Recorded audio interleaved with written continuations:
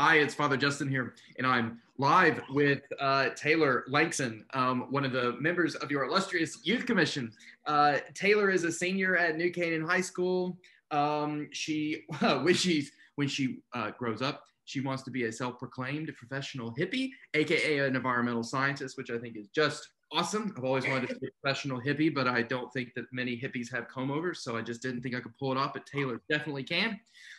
And she's also in her major claim to fame right now on the mean streets of New Canaan is she's in a rock band called The Outliers. She's on vocals. She's on the bass guitar and the guitar. She is awesome. She is really, really awesome. We're really delighted that she's on the youth commission and glad that she's agreed to have a word here with you all, the youth of the parish, about Advent and Christmas. Hi, Taylor. Thanks so much for being with us.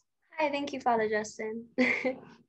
So I've got the same two questions for all of the Youth Commission folks. And the first one is, what do you think the first Christmas was like? What do you think it was like for Mary and Joseph and a little baby Jesus in this barn in the middle of nowhere in Palestine in a cave? What do you think it was like?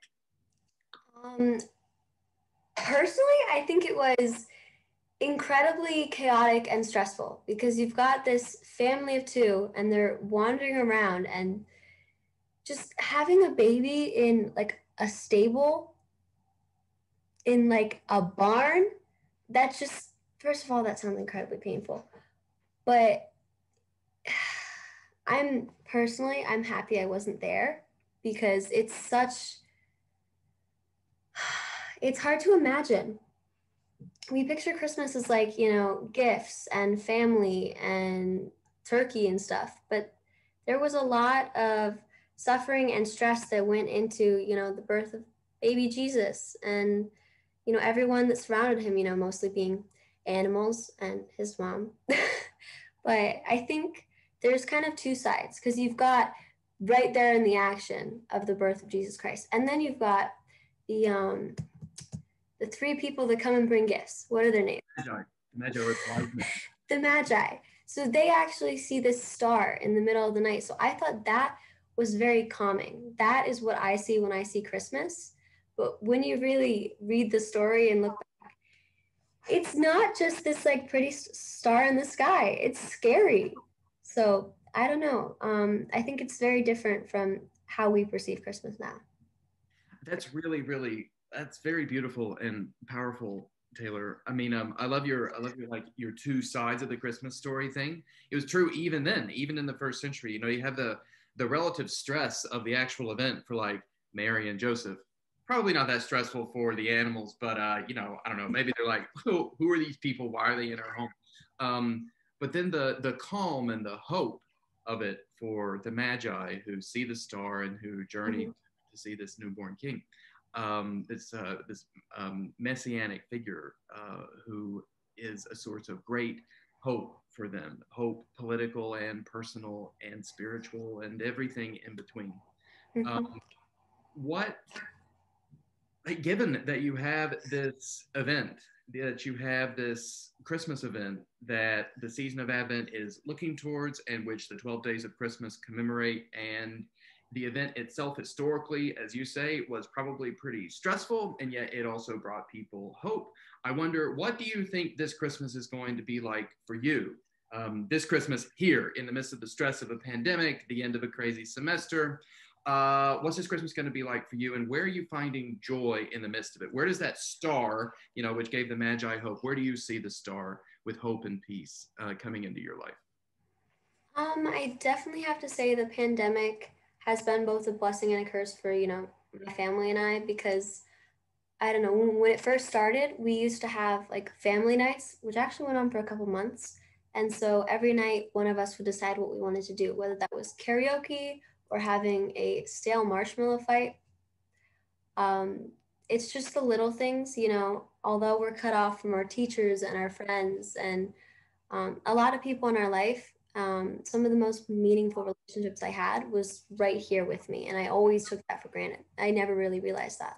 So now, in terms of joy during the holiday season, I'm finding joy in quarantining so that I can see my family, like my grandmother that I haven't seen in 8 months, There's little things that I get, like I love this website. It's called thriftbooks.com, and I get a bunch of random poetry books, like obscure, and I just order them and I read them because I don't know, finding joy in the small stuff, like finding a new series on Netflix or cuddling with Layla, my dog, is kind of, it helps remind me, what it's all about. It's not about going out with friends all the time, but more like being lucky to be around the people we love, and recognizing that. It's really helped me to find the small little pieces of joy in my life and really focus on them and realize, wow, I'm really lucky. So that's kind of what the pandemic has done for me. And that's where I'm finding joy in the very, very small things. I think that's just so incredibly awesome, Taylor. I mean, it's incredibly awesome because I think that a lot of times we think there has to be some kind of literally an astronomical or astrological miracle that happens, like, this miraculous star or whatever. Uh, there has to be some kind of massive, big miracle in order for us to find hope or joy. And what you're saying actually is that you're finding joy in smaller things, in daily routines, in the people who you're closest to, in your family, in your dog. And how old is Layla at this point? Layla is just over a year old. Oh, A menace, but I love her. oh my gosh. Well, Advent and Christmas blessings to you and to your family and to Layla. Prayers that, she might be one of the calmer animals in by Jesus's manger this Christmas, instead of one of the rowdy ones. I have to imagine. Gosh, were they all the animals well behaved while Mary was trying to give birth? I don't know. I feel like animals have a good sense of who are really important and good people. So I feel like they might have been trying to take care of her. Maybe Jesus. I don't know. I believe in animals. That's actually really beautiful. Who needs nurses?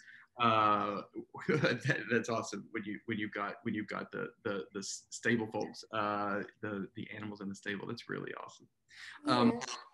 In any case, Merry Christmas. Blessings to all of you who are watching this wherever and whenever you are. And I thought that we might close with a prayer here for the first week in Advent. But let us pray. Almighty God, give us grace to cast away the works of darkness and to put on the armor of light, now in the time of this mortal life, in which your Son, Jesus Christ, came to visit us in great humility, to be born of a virgin in a stable next to animals and in hay. That in the last day, when Jesus shall come again in his glorious majesty, we may rise to life immortal through him who lives and reigns with you and the Holy Spirit, one God, now and forever. Amen. Amen. Taylor, thanks so much for being with us. Bye, everybody. Thank you very much. Bye. Merry Christmas.